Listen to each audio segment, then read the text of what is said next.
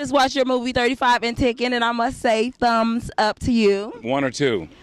I would say 10. Oh, thank you. 10. I'm going to put all 10 fingers up in the air for you. I was really impressed with, it was a sold-out audience, and to hear people reacting to the stuff that you write is such a rush. And, I talking to people afterwards and realizing that so many people can relate to what was going on, because a lot of people hit that age, 35, and like, I got to get to where I need to be before I hit 40. And so that was a good thing, watching people reacting to the different scenarios that was going on. I mean, it was hilarious. Like Kevin Hart, I mean, big thumbs up to him too. Yeah. Like he did a good job like leading that film, because he did very well on that. What made you decide to take a chance on Kevin Hart?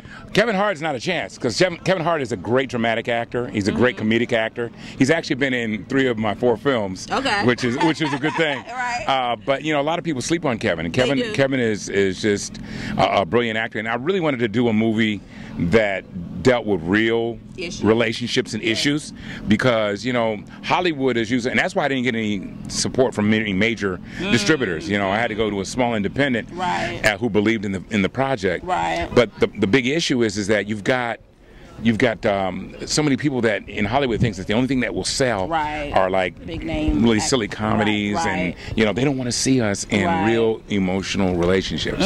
So nobody wants to see that. Right. We do. Agree. Yeah, we do. We want to see that, and no disrespect, it's like we don't have to put on a dress and do all those things. You know what I'm saying? I wanted to offer a different spin. And no disrespect to Tyler or anything like that, because that works. Yeah. Because I will do something like that too if it makes me money. Yeah. But the bottom line is, I'm really trying to do stuff that I think that have an impact. Yeah, so people can go like, what, that is me. Yeah. Because I actually had a guy come up to me in Los Angeles, and he said, "Yo, Russ, man, I'm gonna go home and divorce my wife." I'm like, I said, "Man, go ahead, get out of here." And you know what he said? He said, "No, Russ, I'm gonna go home and divorce my wife." And I realized he was serious. I said, "Why are you gonna do that?" He says, "That was me up there." Wow. Because we're always spinning the black man as not being responsible. Now, there are some black men that aren't responsible. They don't take care of their kids. But that's not all of us. That's not all of us. And I gave a snapshot of somebody. And you did, yeah. That hey, I'm about my kids. Yeah, totally.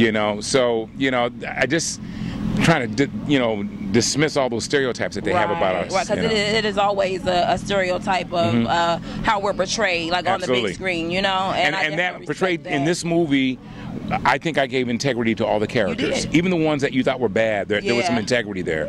So, I mean, just watching everybody's reaction, man, I love Indianapolis. I love this place, man. We love you too, bro. No, I'm not, I mean, I travel all the time, and I go around to different cities and different markets, but every time I come here, I feel like I'm at home. And so, could you tell our audience like what days what time you broadcast on the 6 to 10 in the morning, 96.3. I'm hilarious. I'm funny as hell.